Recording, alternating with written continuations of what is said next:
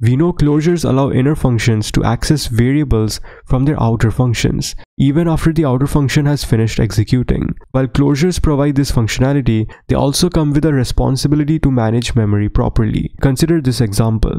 Here, countdown from 10 is a closure that holds a reference to the count variable. Each time the closure is called, it decrements the count variable. As long as countdown from 10 is active, for example, as a callback or within an event listener, the count variable will not be garbage collected, even if there are no other references to the create countdown function. Because countdown from 10 is a closure that maintains a reference to the count variable. This reference keeps count in memory even though create countdown has finished executing.